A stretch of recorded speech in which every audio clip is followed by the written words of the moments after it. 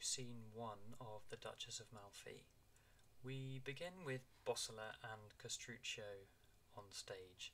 The first bit of this scene is sometimes cut from productions in that it doesn't have any direct bearing on the plot, and that's worth bearing in mind. We can lose the beginning of this scene, but there is a bit of Bosola character development, I guess, and so it has a role to play. So if you're studying this for A-level, this is a part of the scene which you ought to be familiar with, particularly as there are some potentially anti-feminist elements to it, and I think being able to look at this kind of quirky part of Webster's writing gives you an opportunity to put it in an historical context, because it's so foreign to what we're familiar with in the theatre in the 21st century in some ways. But I will let you know when we've got to the end of this bit, and we've got to the bit where the main action of the play resumes. So Bosola comes on with Castruccio, who is one of the courtiers. He doesn't have an important part to play in the play at all. And he says, "You say you would fain be taken for an eminent courtier. Oh, so you'd like to be seen as a big shot, would you?" Castruccio says, "Yes, 'tis the very main of my ambition, the essential part of my ambition. Let me see. You have a reasonable good face for it already, and your nightcap expresses your ears sufficiently largely, so, I mean, he's joking around here.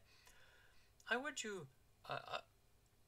have you learn to twirl the strings of your band with a good grace, and in a set speech at the end of every sentence, to hum 3 or 4 times, or blow your nose till it smart again, to recover your memory.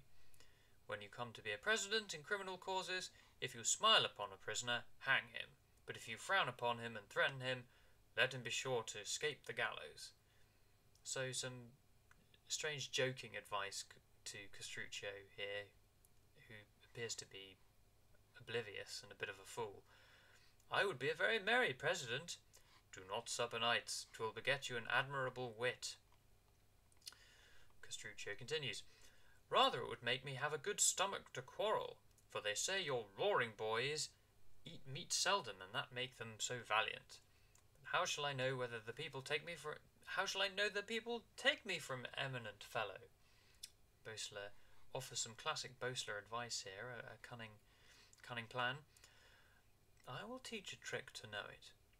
Give out you lie a-dying, and if you hear the common people curse you, be sure you are taken for one of the prime nightcaps. So in other words, let the rumours spread that you're dying, and then you'll be able to hear what people really think of you, because they'll start saying things they'll start being less discreet with the things they say about you. They think you're going to die."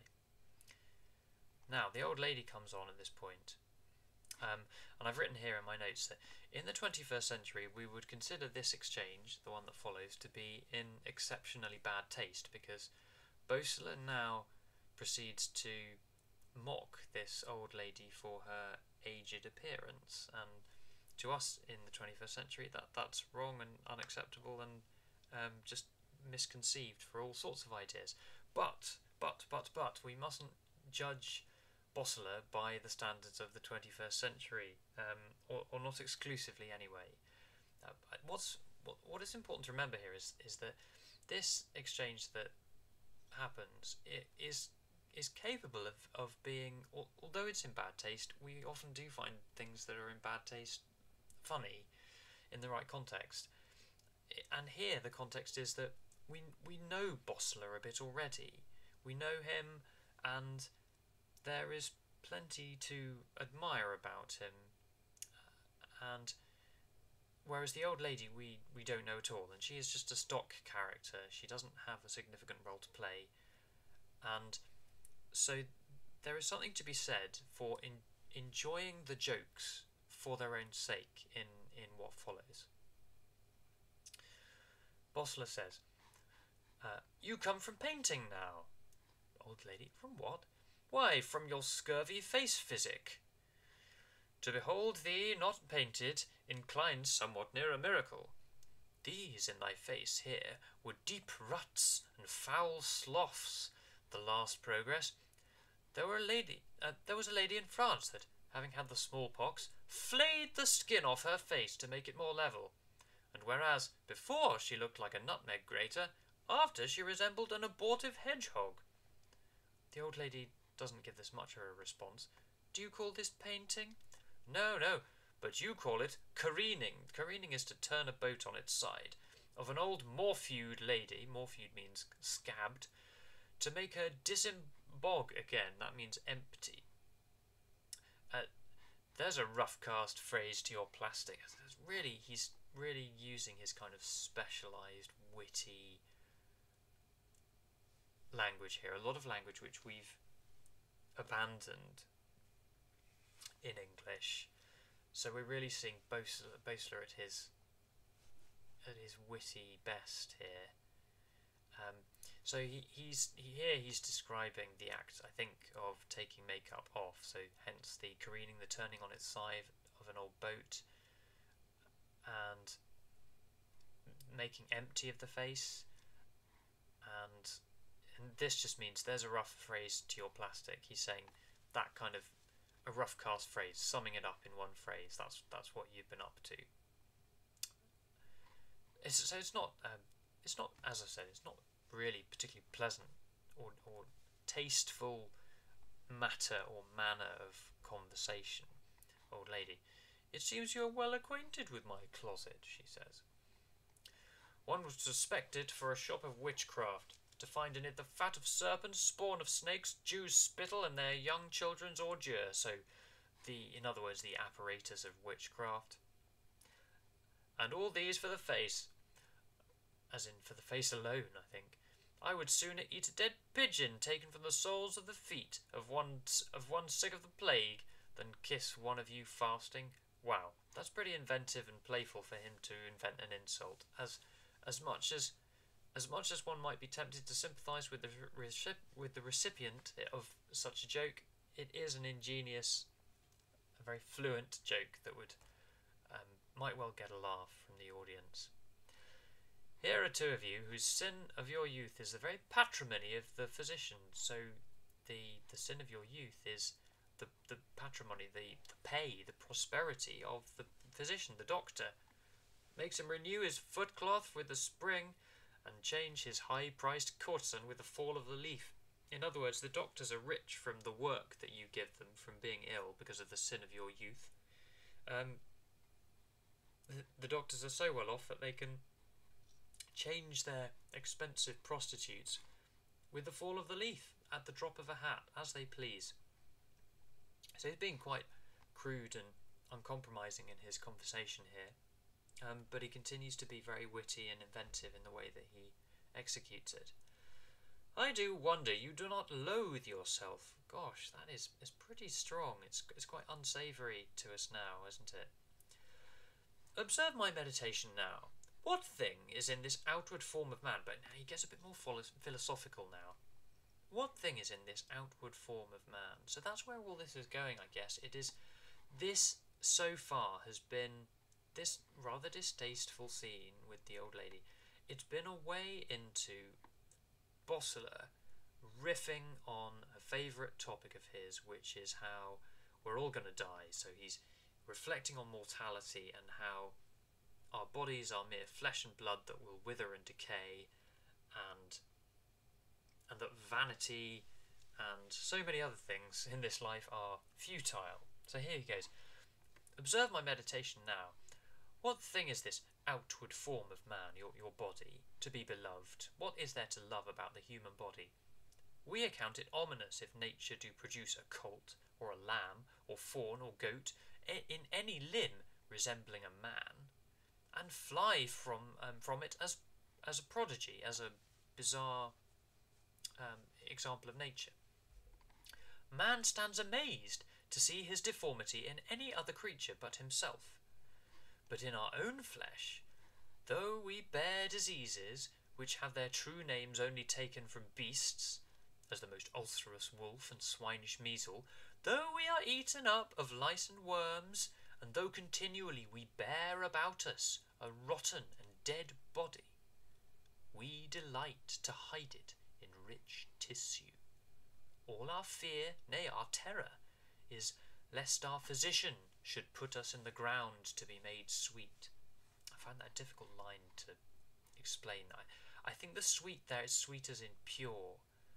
So he's saying that it's a futile vanity to spend our lives worrying about these decaying bodies being eaten up by lice and worms, and yet our terror is rotting in the ground, even though we're all rotting already. That seems to be his reflection. It's cheery stuff.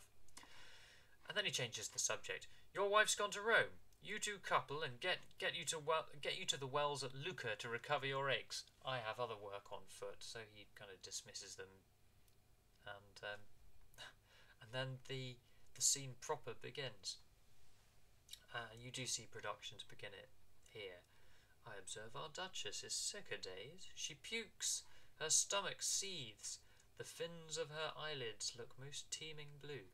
So we see Whistler being observant there, and also giving us a portrait of the Duchess, which we wouldn't see for ourselves from her being on stage. We'll see that she's pregnant, but he's kind of showing us the clues that he's noticed. She wanes in the cheek, she's pale, and waxes fat in the flank. Again, he's being witty there. The moon wanes and waxes, so he's just kind of taking that and just using that language to describe the Duchess, so waning in the cheek and waxing in the flank. So she's fleshing out because she's pregnant. And contrary to, or he doesn't know she's pregnant, of course, but this is what he strongly suspects now. And contrary to our Italian fashion, wears a loose-bodied gown, so a garment quite useful for disguising pregnancy. There's somewhat in it. There's something in this. I have a trick. May chance discover it. Discover as in uncover. A pretty one.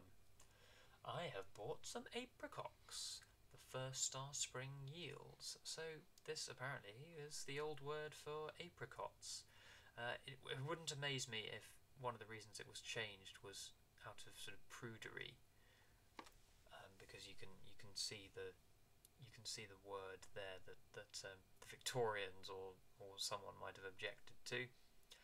So he's bought himself some apricots, which were known to have laxative properties, so apt to bring on labour. So he wants to use them to see what reaction it gets from the Duchess. And on come Antonio and Delio, the two friends, and Delio immediately informs us that he's been let in on the secret by Antonio, and so long since married, you amaze me. Just reminding us, of course, that time has passed. I mean, obviously time has passed because the Duchess is looking pregnant. Antonio, let me seal your lips forever, for, did I think anything but the air could carry these words from you, I should wish you had no breath at all. Gosh, well, yes, he's quite... Delio's his friend, so it's quite an anxious thing for Antonio to say that he is contemplating the death of his friend as a preferable state of affairs, having told him the secret. Now, sir, in your contemplation... this is... Yes, he changes his address here to Bosseler, who's on stage. Now, sir, in your contemplation... Possibly because Bosseler is eavesdropping. You are studying to become a great wise fellow. Bosseler. So there's a bit of tension and rivalry that starts at this point in the exchange between the two. Oh, sir, The opinion of wisdom is a foul tetter that runs all over a man's body. A tetter is a skin disease, so Bossler dismisses the inference Antonio's making. He's both inferring and then implying that Bossler is, well, studying. And Bossler refutes this idea that he is in any way ambitious. If simplicity directs us to have no evil, it directs us to a happy ending. In other words, he's praising simplicity there. For the subtlest folly proceeds from the subtlest wisdom. Let me be simply honest. So he's effectively saying, a little learning is a dangerous thing. He's reasserting his happiness with a relatively low social status and simplicity. Antonio isn't satisfied though. He says, I do understand your inside. I know what your secret is. Do you so? Says Bossler. Because you would not seem to appear to the world puffed up with your preferment, that's his new position. So, because you don't want to appear as if you're pleased with yourself, says Antonio, you continue this out-of-fashion melancholy. Leave it, cut it out, he says. Bossler. Give me leave to be honest in any phrase, in any compliment whatsoever. Shall I confess myself to you? No, I'm going to be honest with you here. I look no higher than I can reach. They are the gods that must ride on winged horses. I have no ambition in that area, he seems to be saying. Those are the gods, they've got to ride on their winged horses. A lawyer's mule of a slow pace will both suit my disposition and business. For, mark me, when a man's mind rides faster than his horse can gallop, they quickly both tire. He's saying, I'm not ambitious. I don't have ideas above my station, if that's what you're implying, Antonio. Antonio still isn't convinced. You would look up to heaven, but I think the devil that rules the air stands in your light. Now, I guess that could be a compliment. You would look up to heaven, but the devil is in the way. Or it could be an accusation. I'm not convinced. I still think you're ambitious, but the devil is standing in your way. So it's a kind of a double statement of suspicion, I guess. Bossler continues, oh, sir, you are lord of the ascendant. So he sort of goes on the counter-attack here to point out that Antonio has done quite well for himself. You are lord of the ascendant, chief man with the Duchess. There's an irony there, of course. Bossler doesn't know that it's Antonio who is with the Duchess. A duke was your cousin German removed. Say you were lineally descended from King Pepin, or he himself. What of this? Search the heads of the greatest rivers of the world. So he doesn't care about Antonio's lineage, whatever it might be. Search the heads as in the sources of the greatest rivers of the world.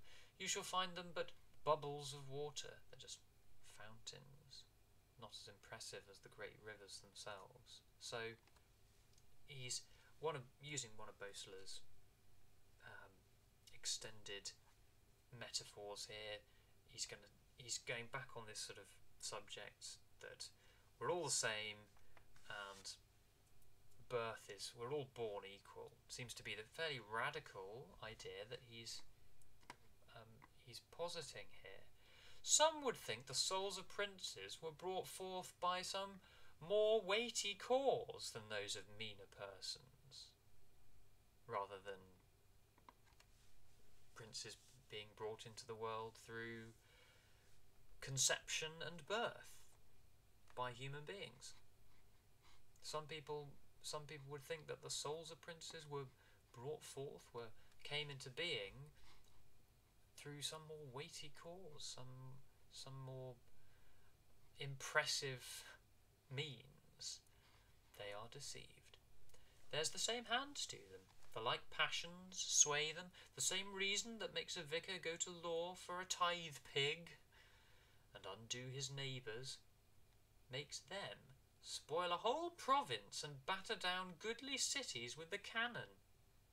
So the same reason that makes the vicar go to law for a tithe pig, confess I haven't looked that one up, but it doesn't sound particularly grand. The same passions that make people do these ordinary things makes rulers and princes spoil a whole province and batter down cities with the cannon. Antonio doesn't get a chance to reply to this because on comes the Duchess and her entourage, her ladies. Your arm, Antonio. Do I not grow fat? I'm exceeding short-winded, short of breath. Bostler, I would have you, sir, provide for me a litter, such a one as the Duchess of Florence rode in. A litter as something to carry her around in. Bostler, the Duchess used one when she was great with child, he says meaningfully. I think she did. Come hither, mend my ruff. Oh, she's talking to Cariola at this point. Here, when? As in, hurry up. When will you have done? Thou art such a tedious lady, and thy breath smells of lemon pills. Would thou hadst one. Shall I swoon under thy fingers? I am so troubled with the mother. It's a difficult line, that. What she means is she's hysterical. She's hysterical. She's hysterical with frustration at how long it's taking Cariola to adjust her ruff. What is the point of this? Well, this is perhaps John Webster's way of just showing us that the Duchess is moody because she's pregnant. Bostler, of course, takes a moment to just aside to us on this phrase that she's used. Trouble with the mother. I fear too much with the mother. And this is there are quite a few asides that he uses at this point, and he's building this complicity, this relationship with the audience, which is interesting in itself, because the Duchess is the protagonist, and the Duchess during the course of the play attracts great empathy and admiration from the audience, but Bostler is also competing for our interest in him, and so he keeps up the sort of the rapport with us, the audience, during this scene. I have heard you say that French courtiers wear their hats on for the king. So there's just a bit of banter here. I have seen it. In the presence? Yes. Why should not we bring up that fashion? So the Duchess, using this as an opportunity again to remind us that she is a pioneer, and one who she's not worried about imitating fashion. She does things because she feels like it, like marrying her own steward. She's not just going to follow fashion, and she says here, so why should not we bring up that fashion? Why don't we do that? 'Tis ceremony more than duty that consists in the removing of a piece of felt. So there's no duty, there's no real obligation for it. It's just ceremony. It's just people copying each other and making up funny rules. Be you the example to the rest of the court. Put on your hat first. So she says to Antonio, go on, put your hat back on. Antonio declines. You must pardon me. I have seen in colder countries than in France nobles stand bare to the prince, bareheaded, and the distinction methought showed reverently. So Antonio is saying, well, I think it's quite a nice custom to take your hats off in front of your Duchess. Beauchamp possibly he's not involved here, so he could be doing anything during this exchange. He could be getting his apricots ready, or he could be looking on with suspicion. But he's been quiet for a few lines, and he doesn't participate in this conversation, because he then just comes in and he just says, "I have a present for your grace." "For me, sir?" "Apricots, madam." "Oh, sir, where are they? Where are they? I have heard of none to year, so we've had none so far."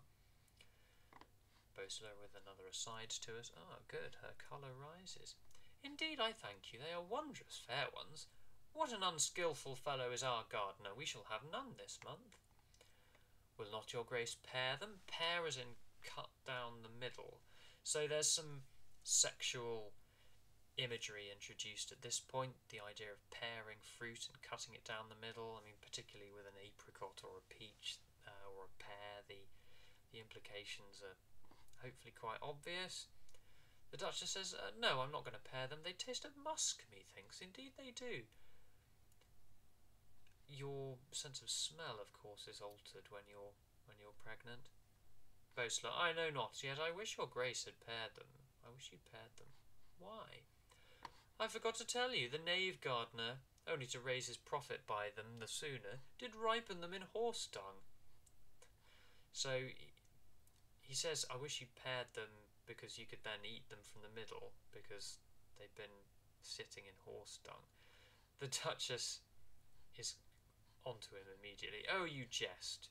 You shall judge. Pray, taste one." Antonio, "Indeed, madam, so he protests. He said, "Indeed, madam, I do not love the fruit, so no thank you." "Sir, you are loath to rob us of our dainties. 'Tis a delicate fruit. They say they are restorative." So there's a bit of flirtation here. Loath to rob us of our dainties is, I think, clear enough in its sexual suggestion. 'Tis a delicate fruit. They say they are restorative. 'Tis a pretty art, this grafting. Now, what Bosler's referring to here is the art of crossing species of plants or strains of plant with each other, that are particularly fruit-bearing plants. That's grafting. So he's introducing metaphorically the theme of mixing within society. So the crossing of boundaries, of social boundaries, which of the sort that the Duchess and Antonio have performed. So the crossing of social boundaries in marriage and procreation is the theme that he's introducing here. Grafting. That's just that is something that you probably need to be aware of. It's yet another example of him just dropping something meaningful into conversation and it having almost ominous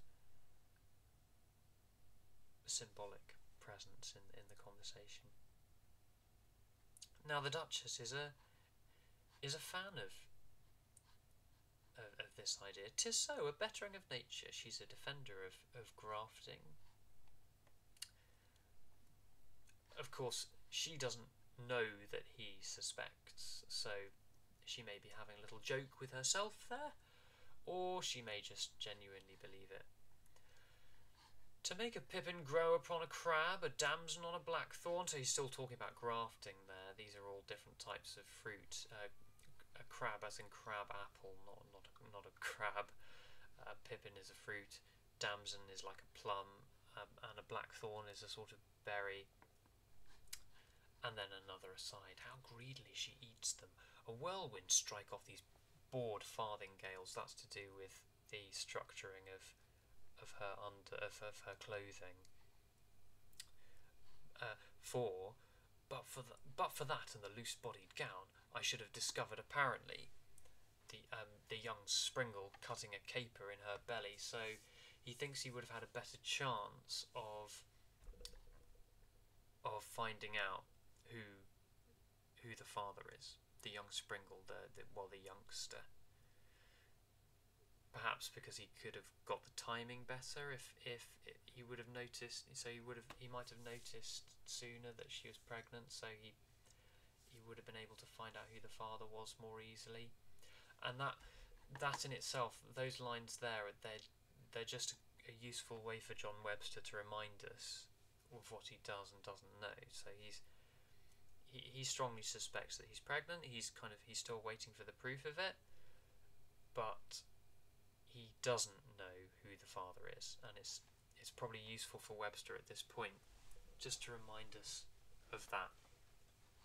I thank you, Bosler. They were right good ones. If they do not make me sick, and she might well at that moment show signs of sickness because Antonio now jumps in and says, "How now, madam?" There's a strong suggestion that, well, I mean, it's just very heavily implied at this point. She swoons, and this green fruit and my stomach are not friends. How they swell me, she says. Bosler says, in another aside, she says they swell me as in they make her stomach swell with sickness. And Bosler, of course, as he's done already in this scene, he plays on her language. She's swelled already in pregnancy. Duchess, I'm an extreme cold sweat. Bosler, I'm very sorry. Very convincing. The Duchess says, "Lights to my chamber! Oh, good Antonio, I fear I am undone! Lights there, lights!" So they're making preparation to get her to her bedroom. Antonio, "Oh, my most trusty Delia, we are lost!" So he's in a panic. He's not great at keeping his composure when things start going wrong, Antonio. "We are lost! I fear she's fallen in labour, and there's left no time for her removed. There is no time left to escape, to remove her from public gaze, or indeed to run away. Have you prepared those ladies to attend her and procured the politic safe conveyance for the midwife your Duchess plotted? So there have been some plans put in place." "I have," says Antonio. "Make use then of this forced occasion." So Delia at least has some presence of mind. "Make use then of this forced occasion." So make use of this situation that's been forced on you. "Give out, let it be known that Bosler hath poisoned her with these apricots. That will give some colour for her keeping close." So in other words, that will give her an excuse. It will give some colour. It will give convincing colour or reason for her keeping close, for her locking herself away. Fie, the physicians will then flock to her. But yeah, if she locks herself away, then the doctors will all want to come and see her. And we can't have that because she's pregnant. Which, in one way makes sense, but in another doesn't, because that way, that's going to enable the word to get out. "For that you may pretend she'll use some prepared antidote of her own, lest the physicians should re-poison her." So Delio's just suggesting that, okay, that'll satisfy the doctors apparently. "I am lost in amazement. I know not what to think on it." And that's the end, and Antonio finishing that scene quite weakly. That's the end of scene 1.